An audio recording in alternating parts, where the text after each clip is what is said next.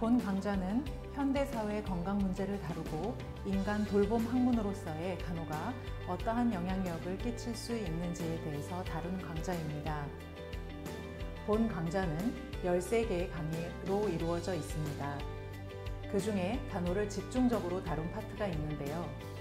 먼저 간호의 지식체를 이루고 있는 간호학 구성체에 대해 설명하였고요.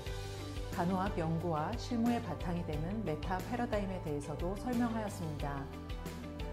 그리고 간호의 역사, 분야별 간호의 특성, 왜 간호를 전문직이라고 하는지 간호의 전문성에 대해 설명하였고요.